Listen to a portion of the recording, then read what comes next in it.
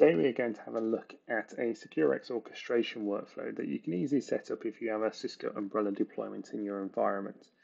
One of the key questions from customers is around configuring umbrella alerting, which it does not do natively.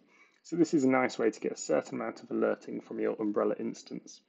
At a high level, this workflow queries Cisco umbrella for hits on certain predefined categories every hour and adds those to a Cisco threat response incident. Then it alerts the administrators via a WebEx Teams bot. This workflow is a low-code workflow, and by that I mean that it utilizes a certain amount of Python scripting to achieve the desired output. The Python that has been written is not anything complicated, and someone with basic knowledge of Python would be able to recreate. So looking through the workflow, this is fairly short.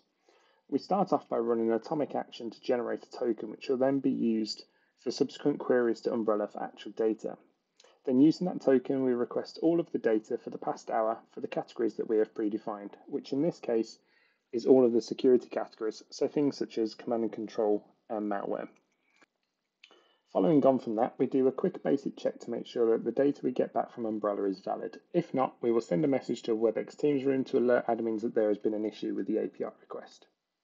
If the request is okay, then we run a basic Python script to extract the observables from the API request response and format it so that it plays nicely with the Cisco threat response atomic actions in the following steps. These steps create the CTR incident and attach the observables ready for processing. Finally, at the end of the workflow, we send a message to WebEx Teams via the bot with details of the incident. This text can be fully customized and adapted to whatever your requirements may be.